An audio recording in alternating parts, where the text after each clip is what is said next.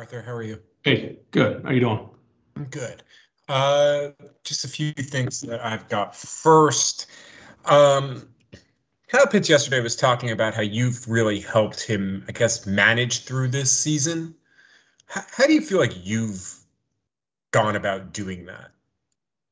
Oh, well, I'm not going to get into specifics here, but just like every player, everybody's dealing with different things, and it's not one size fits all, Michael. That's why I try to build relationships to get to know the player as a person, so you understand maybe some of the issues they're going through, whether it's on the field or off the field. Is that something that, I mean, have you dealt with a guy kind of like him before, or is this almost a little bit new territory for you between being a head coach and kind of the season that he's having as a rookie? I mean, everybody's different. You just go off all your past experiences dealing with different players, and like I said, everybody's different. It's not one size fits all. So, very pleased with Kyle and how he's handled this year. And like I said yesterday, I think the exciting thing is, he's just getting started. And one thing with Cordero, he was on kick return yesterday for the first time in a while. What went into the decision to put him back there again? Well, we thought it was the best for the team. Thought it was the best chance we had. Some of the matchups in the return game, they did a nice job covering. We'll continue to evaluate that every week. Whatever we think gives us the best chance to win. It's pretty simple if we know how we make our decisions. Did he lobby at all for it? Because I know that that's something that, special teams really matters, it seems to him. Was he sitting there lobbying to get back there, or? We got a lot of guys that lobby for everything. That doesn't necessarily mean that's what we're going to do. You want everybody to want to help any way they can. So I think we got a lot of guys that chip in on special teams. Usually, if you're a pretty good team, your better players help in some way on special teams. Thank you. Thank you. Josh? Arthur, do you think that Foye's development is more attributable to his physical gifts or his mental approach? Well, you got to be physically talented to play in the NFL. I think that's what gets lost sometimes in perspective is how tough it is to play in the NFL and to play at a high level week after week. You obviously got to be physically talented. Now, there's a lot of talented guys that can't sustain that or whatever circumstances, hold them back. With a guy like Foye, as he's continued to play, he's really taken charge of this defense. He runs the show out there. So he's embraced his role and run with it this year. It's been fun to watch his progress. When you're game planning for a defense, how easily identifiable is it if the middle linebacker is kind of locked in and knows, is mentally sharp and versus a guy who you feel like you might get away with a few things? And where does Foye fit in that spectrum? Well, I think he's an ascending player. We've got some really good inside linebackers in this division. Josh, it's a good question. Certainly when you're playing at that position, it's a chess match. I just think off the top of my head that Demario Davis is Devin White, Shaq Thompson. Guys that are in there that are really good players, really instinctive. That's what's fun about this, and I got a great appreciation for those type of players. And it'll be the same thing with Edmonds and Milano this weekend up in Buffalo. So, I think he's an ascending player. I don't love comparisons, as you guys know, but I'm happy with the way he's progressing. Thanks, Art. Thank you. Tori? Yeah, I just wanted to go back to kind of what you were talking about, Kyle, really quickly. Do you almost feel like that Kyle's achievements and the records broken and everything are almost like overshadowed by the fact that he was kind of expected to do all of this and everybody's just kind of like, oh yeah, he was supposed to do this, so that's cool. But really no one really understands kind of essentially how big of a deal this is for a tight end, a rookie tight end? Yeah, I think things can get lost like that because there was so much hype to start out with. It does kind of jade your thought process there. You're saying, all right, well, he's supposed to do that. Well, it's not easy to do that. And a lot of guys throughout professional sports with that kind of hype coming in, they don't handle it well. Kyle certainly has, and that's not lost on us here. That's all for me. Thank you. Thank you. D-Led?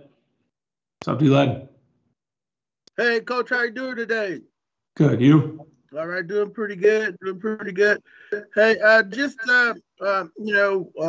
are you handling the playoff scenario with the team? Well, like it's really pretty simple, D-Led.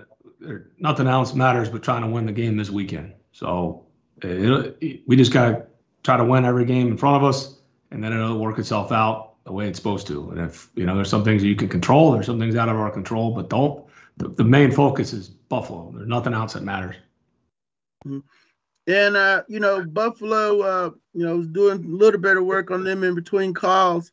Isaiah McKenzie, I guess, had a big game, and Jared Allen is, a running quarterback, big guy. Is he going to rush the passer? Pardon me? Is Jared Allen going to rush the passer?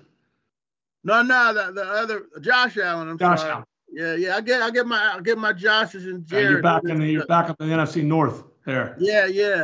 There we go. Yeah. Well, I did have to vote for him recently, so. Oh, that's good. Oh. Yeah. But okay, give me a little bit on the Bills and the problems they present is you all try to play, get a win against a team with the winning record. Yeah, well, if Miami wins tonight, does that change that narrative for you? Yeah, a little bit. I'm going to hold off on typing that one out there. Yeah, I'll go back and say, hey, they do have a win over team with a winning record now. Oh, hold on, let me fact check this. Are both teams 7-7? Yes. And so whoever wins is going to have a winning record unless they tie. Oh, you're so good. Therefore, give us a win over somebody's winning record. You see how I did that?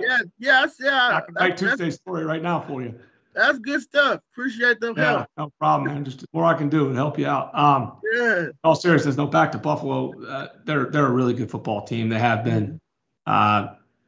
Little familiar there with playing them the last couple of years when I was in Tennessee. Good scheme, fast defense. They've invested a lot in that front seven. I said they're the number one ranked defense in the league for a reason. Explosive players on offense. They present a lot of problems. We got to play really well to go up there and win on the road in Buffalo. Thanks, Coach. Thank you. Charles? You spoke in your opening remarks after the game about creating a winning culture, and I can only imagine that's something you could talk an hour and a half about, and is very involved. But yesterday, really the definition of the kind of game that the Falcons would have lost maybe in the last season or the season before. What are the signs that you look for to determine that you are indeed, other than making those kind of plays that Foye made, that I'm sure there's more to it than that in terms of what you're looking for when you say a winning culture? Yeah, I think it's mentality, the approach in the building every day. Obviously, when you feel good about your process and the way you're doing things, you need results. We know there's a lot of work to do, and eventually to get this thing sustaining to the way we want to ultimately win a championship, and then that's our goal. It does. You do see things. If you can go out there and close games, you're going to be in a lot of one possession games. It's the way the league's set up, and you have to have a certain mentality. Can you handle situational football, which I think we've done in a lot of critical moments this year when the games have been close in the fourth quarter.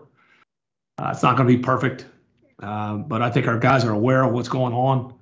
They understand that you play every down, and it's hard. You're fighting a human nature to ride the emotional roller coaster, but you've got to kind of be neutral with what happens during the course of a game, so you can impact the next situation. And I think that's what we did. Obviously, we wanted to close the game out. Ball comes out. Reeve Maben makes a play. We don't execute. They execute better than we do, but there's still plenty of football. We can still win the game, and I think that says a lot about the character of your team and kind of what I consider the ethos. What we're made of. Do you believe that success in the closing minute creates the confidence the next time your team is in a similar situation? Yeah, I think that's important because you're not wishing and hoping. You've done it. And that's, you're trying to break through. And that's one of the steps, to break through that obstacle. I feel we have more times than not. We know, like I said a minute ago, we know there's a lot of work to be done. But thankful for this opportunity that we're still relative right now, and going into this game, whatever the odds are. I mean, this is a huge game for us. Michael, any follow-ups?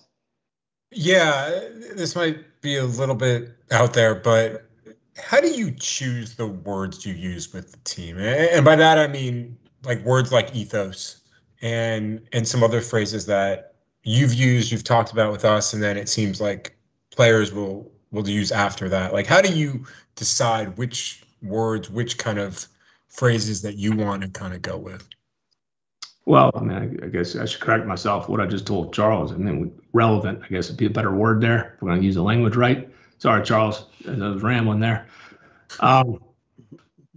It's really just the things I believe in, and I've probably, Michael, all my past experiences, maybe things that I've read, I've learned, and things I believe in. I don't try hard to be anybody but myself. So, I don't know, Michael. I know you're looking for a deeper meaning there.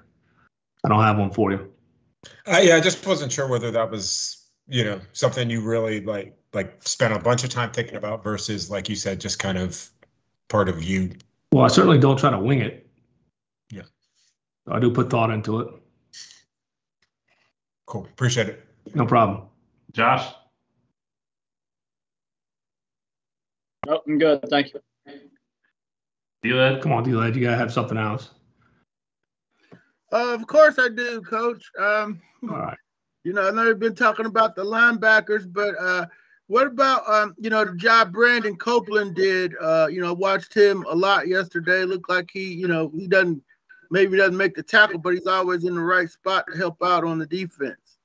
Well, he's a smart football player, a reliable player. That's why he's played as long as he has, and he's a guy that's, I kind of call it come up the hard way. We crossed paths years ago in Tennessee when he was on our practice squad and I was running the scout team. So when things come around full circle, obviously Frank Bush coached him at other spots, and then I had familiarity with him, and I got so much respect for him. D-Led, he's a good pro. Mm-hmm. And Richie Grant, folks like to get that Richie Grant update. How did he do in the game yesterday? Which folks? My Twitter people and my followers and so forth. Have you verified that you don't have bots following you? Who? Okay. Well, like all of our rookies, we're looking for them to improve. Like almost every player coming out of the game, D-Led, he did some good things, and it's always things that we'll continue to work on with him. All right. Thanks, Coach. Thank you. Tori? No, I'm good. I'm still on the bot comment. That was great. Charles, do you have anything? No, but I will take note that you, Coach, you missed the opportunity to comment to D-Led about scoring near the goal line when you weren't in a power formation last night. Well, you had a point. I mean, you use all different schemes down there. It's a good question. It was got out there on the perimeter there on a toss play, so that worked for us. And then the action there to Hayden. So. All right, Michael, see you raising your hand. Yeah, I just want to know if you're an egg or a bot somewhere that we should be aware of. I got off years ago. Try to stay informed, but I won't go into that toxic wasteland there. So, and no, I don't have a burner account. Just checking. That's a good question. I bet there's some people around this business that do. All right. Thanks, guys.